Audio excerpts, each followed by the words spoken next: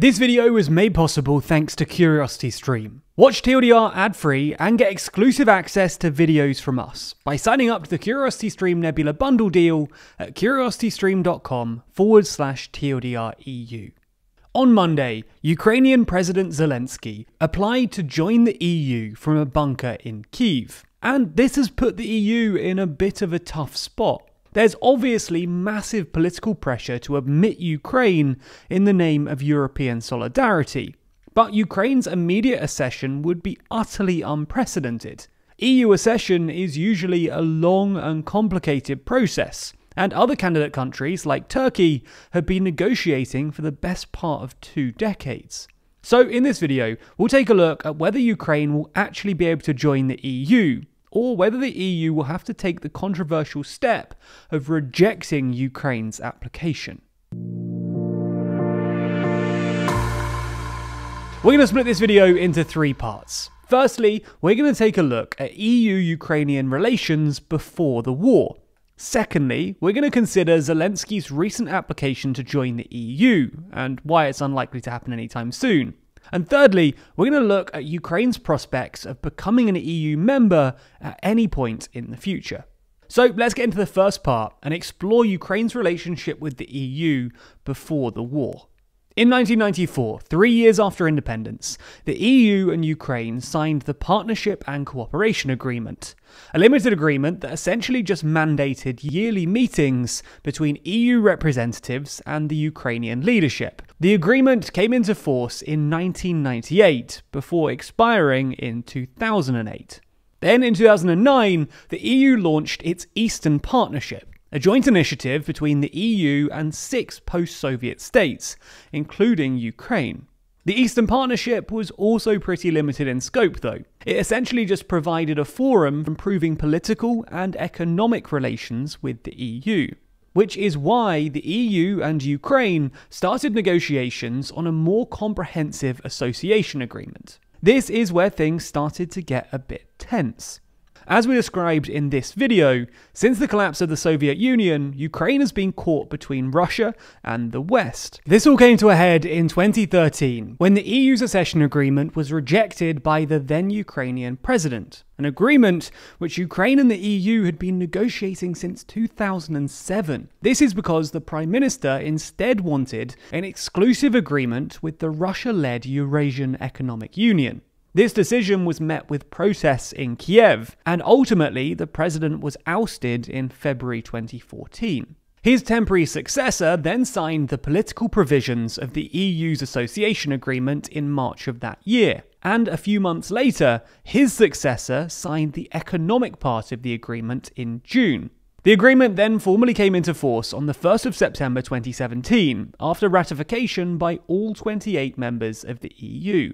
So that's the timeline, but what's actually in this association agreement? Well, as we mentioned earlier, there are basically 2 sides to it: economics and politics. Let's start with economics. Essentially, the agreement includes a so-called deep and comprehensive free trade agreement, which aims to boost trade between the EU and Ukraine by gradually cutting tariffs and aligning regulations. When it comes to politics, the association agreement aims to encourage democratic political reforms in Ukraine, with the aid of EU funding via the Eastern Partnership Initiative and the European Neighbourhood Instrument. Because of this, since 2017, the EU has spent a total of 5.6 billion euros on Ukraine's state-building efforts. And on January 24th, von der Leyen announced a new emergency macro-financial assistance package worth another 1.2 billion euros. Nonetheless, despite improving economic and political relations between Ukraine and the EU membership was still considered to be a long way off. This was both for a whole load of technical legal reasons. For example, candidate countries have to meet the so-called Copenhagen criteria and have suitable debt levels, but there were also big political reasons too. For starters, the EU has been suffering from what's known as enlargement fatigue. Taking in new countries takes up a lot of political energy, which the EU just didn't have thanks to its own internal disputes. And the latest Eurobarometer polling from 2021 found that 48% of EU citizens are against further enlargement, with 41% in favour. And there were solid anti-enlargement majorities in both Germany and France, both of whom are obviously very influential on the European stage. Not only was Europe reticent to expand, but Ukraine was also at the back of the queue, because it's both one of the largest and poorest candidate countries. Ukraine has a population of about 4 million people, and a GDP per capita of just $3,600 as of 2019. For context, Croatia, which joined in 2013, had a population of just 4 million and a GDP per capita of $13,800.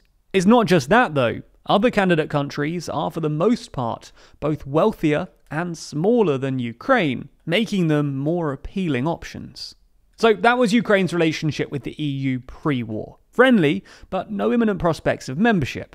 But how has it changed over the last few days since Russia invaded? Well, the EU has been remarkably active in their support for Ukraine. They've shut down airspace for Russian planes, imposed unprecedented sanctions on Russia and Putin himself, banned Russian state media, and even tried to supply Ukraine with European fighter jets. This supported action has been matched by rhetoric. On Monday, the European Commission President, Ursula von der Leyen, announced that Ukraine, quote, belongs to us, and that they are one of us and we want them in. In reaction to this impressive support, on Monday evening, Zelensky applied to join the EU, signing an official request from a bunker in Kiev. In an impassioned speech to the European Parliament on Tuesday, Zelensky said that Ukrainians were not just fighting for their lives, but also to be equal members of Europe, and that without EU membership, Ukraine would be alone. Zelensky implored the Union to show that the EU was with Ukraine, and that they won't just let Ukraine fall to the Russians. Zelensky's speech was met by a standing ovation in the European Parliament, who later voted overwhelmingly in favour of Ukraine's accession. And at least 10 countries have since expressed their support for Ukraine's immediate accession.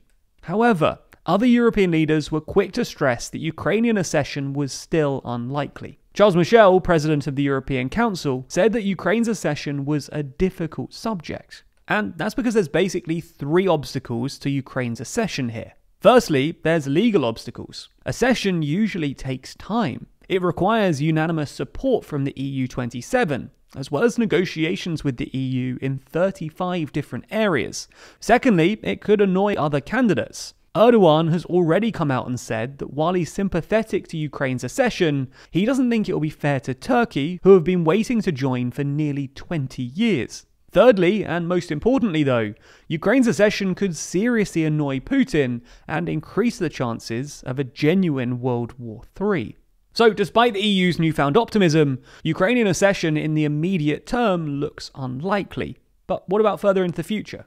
Well, it essentially depends on the outcome of the war. If Ukraine can survive Russia's invasion, then accession will become inevitable. The war has turned Ukraine and the EU into, if not quite allies, then political besties. And previous concerns about Ukraine's economy or corruption will likely evaporate. But of course, this depends on Ukraine actually surviving the war, which is an open question at this point in time. And as we said, Ukraine aren't the only ones gunning for membership either. We made a video on this a while back, but Georgia have also officially applied for membership this week, following in Ukraine's footsteps. But not everyone is heading towards Europe. Some regions are keen, maybe even desperate, to move towards Russia. Transnistria, a breakaway state of Moldova, has wanted to join Russia for some time now, as we explain in our video exclusively on Nebula, the streaming platform my creator friends and I teamed up to build, where we don't need to worry about demonetization or the algorithm. Over there, you can find all of our latest videos ad-free, and we're also starting to post exclusive Nebula Plus videos over there as well. It's not just us either. All of our favourite educational creators are there too, like Wendover Productions, Real Life Law, Polymatter, Legal Eagle, Half as Interesting, and many more. But wait, we said this video was brought to you by CuriosityStream, right? Well, as a platform full of the best documentaries available online, they naturally love educational creators like us. And as such, we've worked out a deal whereby if you sign up for CuriosityStream using the link in the description, you'll also get access to Nebula for free. That's not a trial either.